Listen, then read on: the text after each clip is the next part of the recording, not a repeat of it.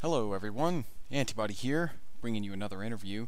This time I'm going to be talking with tZork, a core team member, and known most recently for his work on vehicles. Hello tZork. So, let's get right to it. First things first, tell me about your role in the project. What are the things you work on? Well, I guess I'm a bit like the Xonotic handyman. The things I do range from 2D text-to work to maps and models and game code. And there is the core team bit, which is pretty much just administrative and organizational stuff. So, how did you become involved? For how long? I found out about Dark Places and by association Nexus while looking for some game engine to use for a crazy game idea I had. More or less days after Nexus 1 was released, I found its forums and started getting involved. At first with custom maps and then later with some small mods and other code contributions. And the rest, as per se, is history. So, wow. You got involved all the way back at Nexus 1.0. So what's kept you involved? Right from the start I got a lot of help from the community on how things worked and so on. Without this I would never have had the patience to acquire the knowledge I have of Dark Places today. So the friendly community atmosphere is the largest reason I stuck around. That and no doubt a severe lack of sanity. So tell me about your favorite game mode in Xonotic. Which one is it that you find yourself enjoying the most, and why is that? Hard to say. I don't think I have an exclusive favorite at the moment. I did play CTF very much for a period, more or less exclusively. Now I find myself playing deathmatch mainly with the odd duel and pick up CTF every now and then. I really like team deathmatch. Unfortunately, just about no one plays this mode outside pickup games, and even there almost no one do. A new freeze tag is a mode I'm growing quite fond of. For those who don't know it, it's essentially last man standing and team deathmatch baked together with some twists. Another underplayed and quite original mode I quite like is Key Hunt. What else are you working on right now?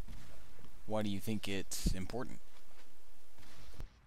I'm working almost exclusively with getting vehicles ready for use in Xonotic. As this is a spare time hobby thing for me, I tend not to think about things in terms of what's more important, but rather what interests me at the moment. Of course, if there's a severe bug in some part, that takes precedence, given it's something I can do anything about. But yeah, it needs to be more fun than chores, or it's not a good hobby.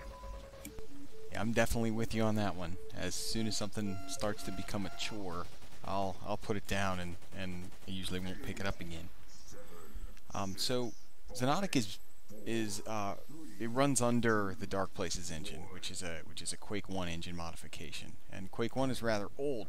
So tell me why you think Dark Places is important in 2011. So what kind of sets it apart, and why is it still active despite being so old? Same reason any other engine that's in use are, because it's in use. What does set Dark Places apart from other GPL solutions in the same field is completeness, I guess.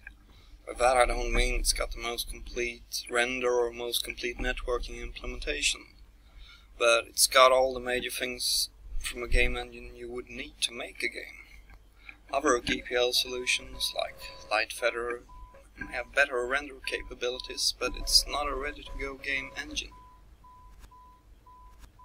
So you just mentioned a little bit about Dark Places features. Are there any features that are lacking that you'd most want to see that aren't there today? Players? As far as game features go, we already have more than plenty. I can't say I really miss anything major at the moment. There's always room for improvement, of course, but Xonotic already has gameplay elements spawning a wider range of gameplay than any other game I know of.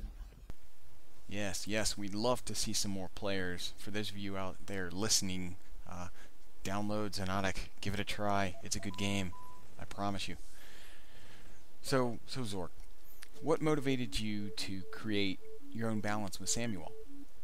What do you think is left to be done in that area, in the weapon balance area?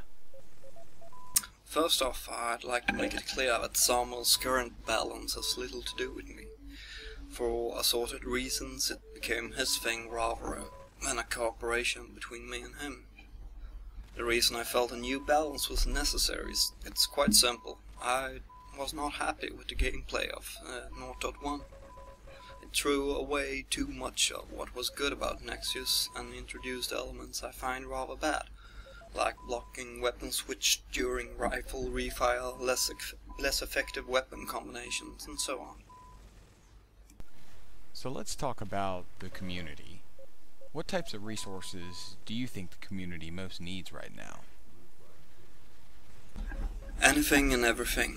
If I have to rank it, I would say a decent animator, or 10, would be the one thing that would make the most difference to the game right now.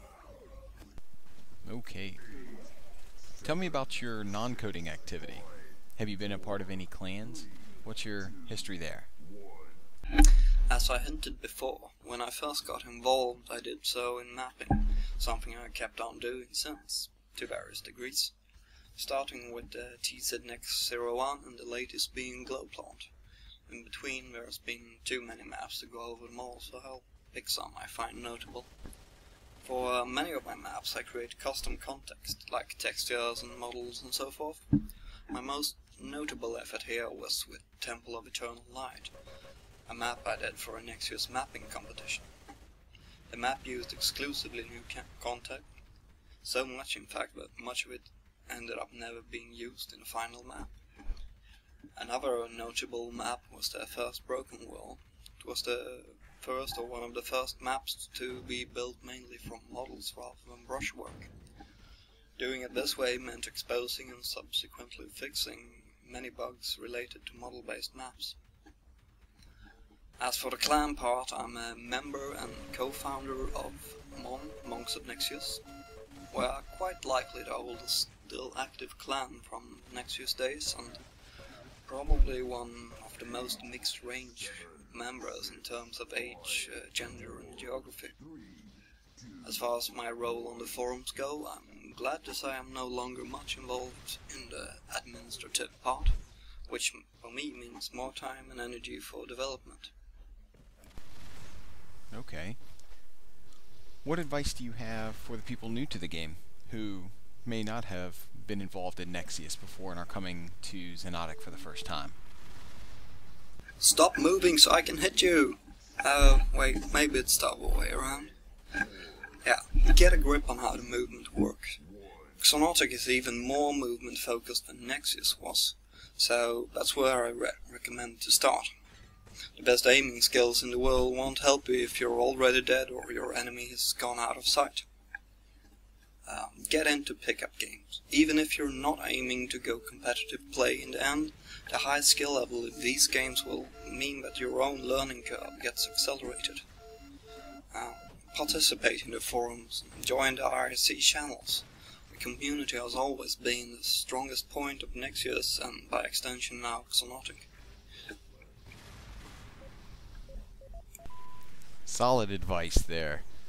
Now how about advice for seasoned Nexus players? So people who have experienced the old version of the game and all of its differences when compared with Xonotic. What advice would you have for those players? Give it some time. Actually play it. Xonotic is a descendant of Nexus, it's not a clone. Many things are different and that will be upsetting at first. Nobody likes a change to something they know, but no one is doing these changes to be evil, so give it some time and try it out. Alright, great stuff, Zork. Okay folks, that concludes our interview for this time. I'd like to thank Zork for participating, and I'd like to thank you for watching.